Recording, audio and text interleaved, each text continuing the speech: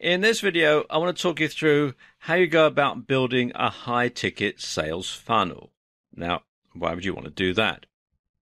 Well, the thing is, it's unlikely that someone is going to purchase a high-ticket item or service from you straight off the bat. Why? Well, first of all, they don't know or trust you. And second of all, they aren't sure that you're going to deliver value.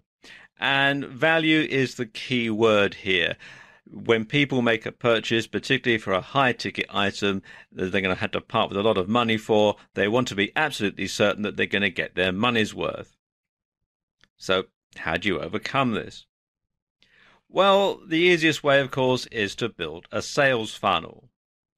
Now, a sales funnel starts out like this. You have your freebie, which is what you're going to do to entice people to sign up to your mailing list so that you can send them information about further, more expensive offers.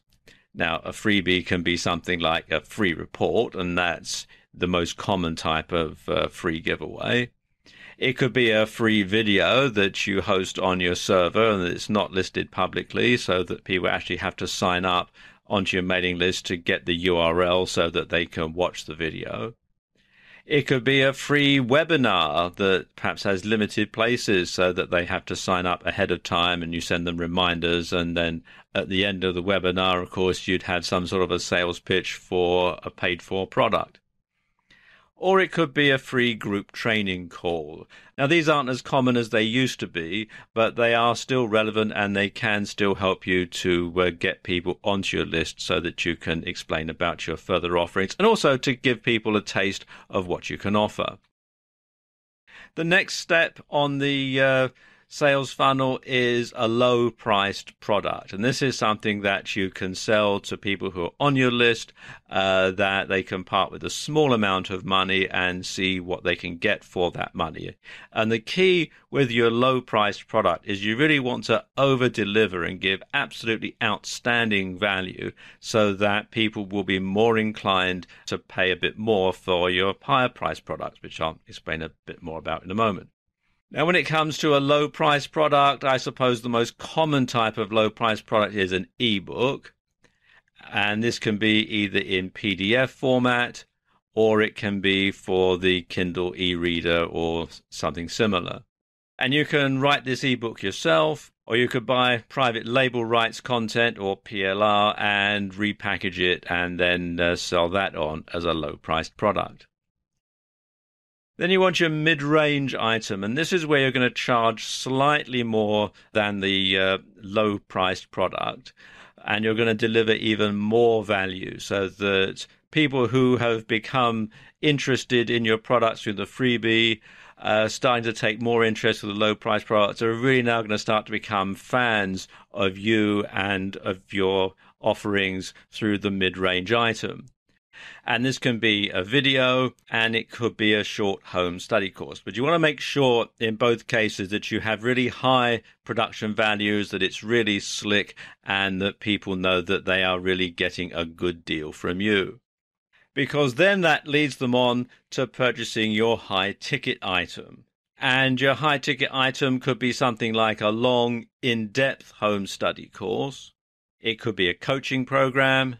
It could be one-on-one coaching where you coach them personally, either at their office, or you have one-on-one coaching phone calls or Skype calls or one-on-one video conferencing and that sort of thing, where you advise them on their unique challenges and find a way to overcome it that is just for them.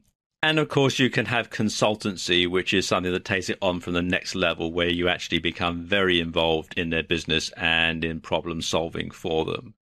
And this can be very highly paid indeed. Now, of course, once you've got your sales funnel in place, although I suppose actually sales funnel is a bit of a misnomer, because in reality, it's more like a sales colander. Because all the way along, you're going to find that there are going to be people that are going to drop out who are not going to go up to the next level. So people who buy the freebie, a lot of them are going to be freebie seekers and they're not going to buy anything. So you'll find that you'll lose a lot of people after the freebie stage. when you get to the low price product stage, you'll find fewer people start to drop out, although there are going to be some people who perhaps can't afford the mid-range item and therefore are not going to be prepared to pay anything more. And you'll also find a few people who will drop out after the mid-range item because they either don't want or can't afford the high-ticket item.